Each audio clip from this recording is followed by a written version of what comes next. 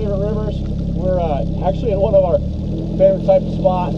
We've got, as you can see, an overhanging tree. Fairly good depth. I'd say we're probably at least 6 feet, which for the river right now is pretty good. We're kind of right on a current break, so you got current coming out here, your main current going downstream, and it's kind of wrapping around a little bit right here. Nice solid break. So we're going to drop this bullhead. We're going to drop him down straight there. We had to remove some of our branches. Always try to make sure your branches are out of the way. You don't want, you get a big fish on, heck, even the bait, you don't want to get wrapped up in a branch and give it some wiggle room to get off. So we're going to send this guy down, set our last pole just over here a little bit, and check it tomorrow.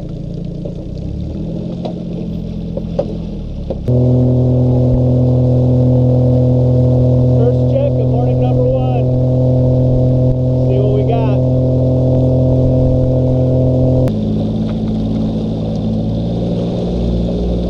Holy moly, macaroni!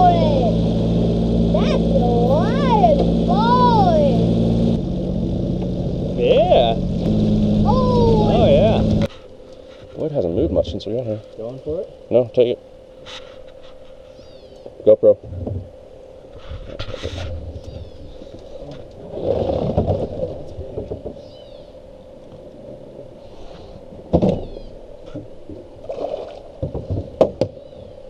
We got him.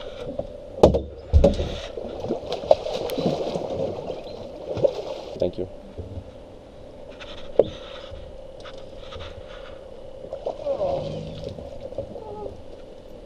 Pretty nice catfish.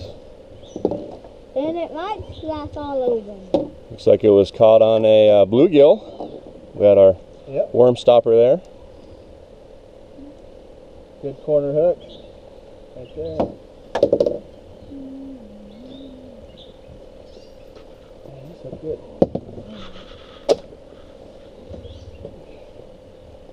There we are. Nice. Flathead.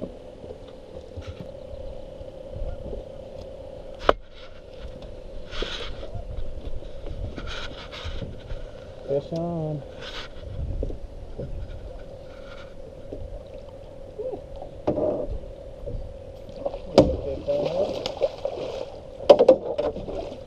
There might be an eating one. Looks like a blood. Lined up.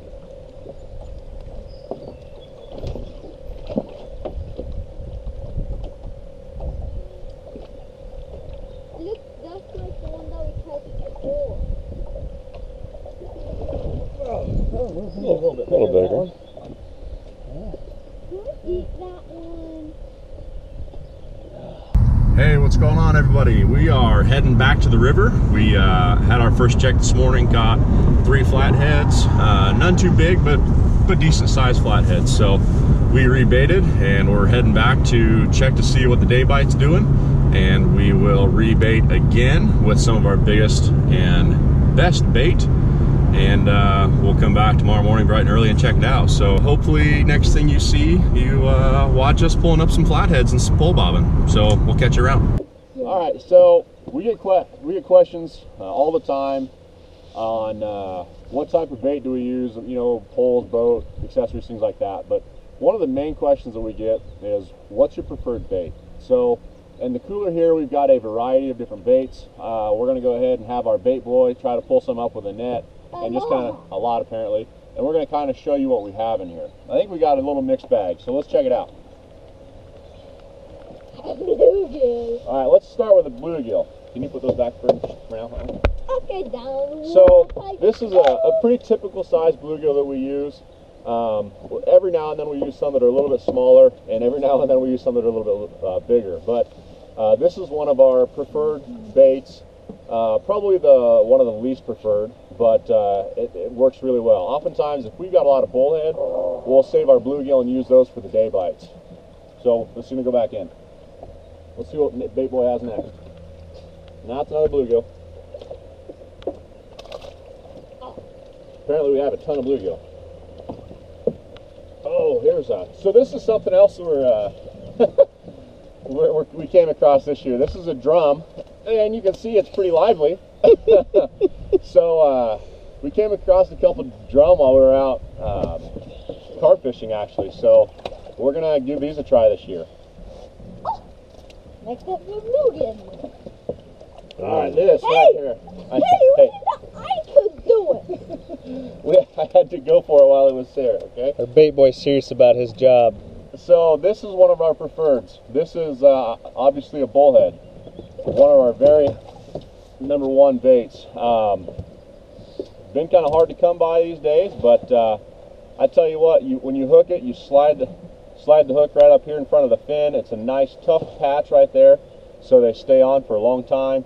They're very lively. We just checked one that was not eaten last night. It wasn't eaten this morning, and it's still alive on the hook. So I tell you what, bullheads work phenomenally, and this is our #1 choice. So we've got the bullhead in here, we've got the drum, we've got bluegill. I think that's all we've got in there. The one thing that well, two really, but one we haven't mentioned is green sunnies, green sunfish. We love green sunfish. They're very, very hyper, very active, and they work great as bait.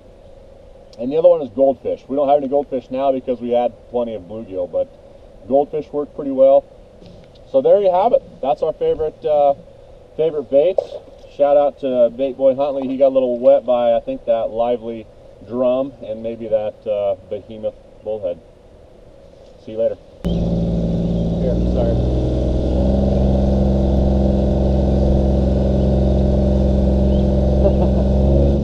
Doesn't like the boat motor. I got it.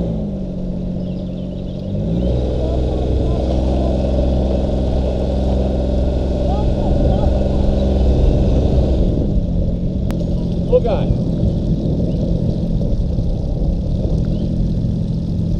Alright.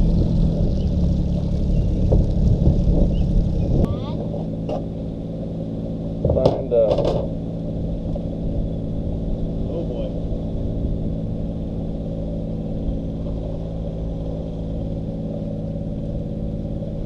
We got some good weight on it.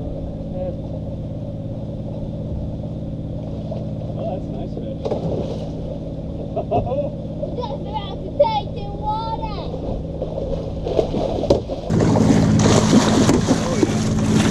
Nice flathead.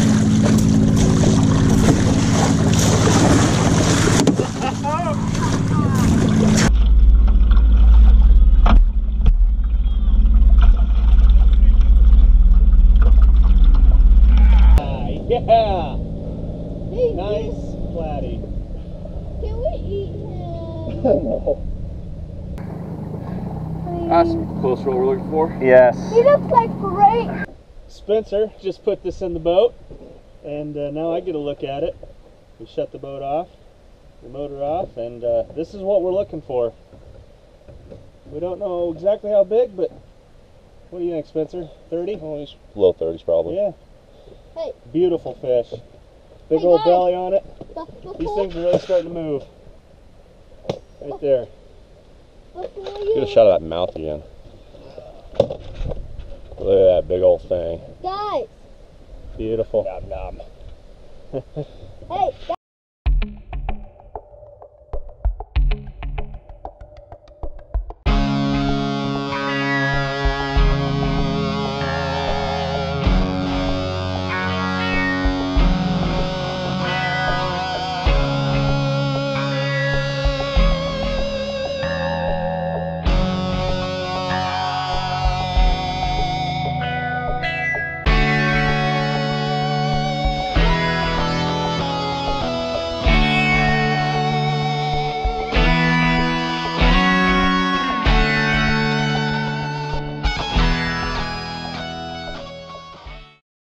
Alright, well that's it for our first trip to the river. We caught a few flatheads. We caught one trophy-sized flathead. They're just kind of getting rolling. So this is just the first of many. Let's hope for some rain and some warmer temperatures to get that water temp up. So that's going to be it for us, and thanks for watching.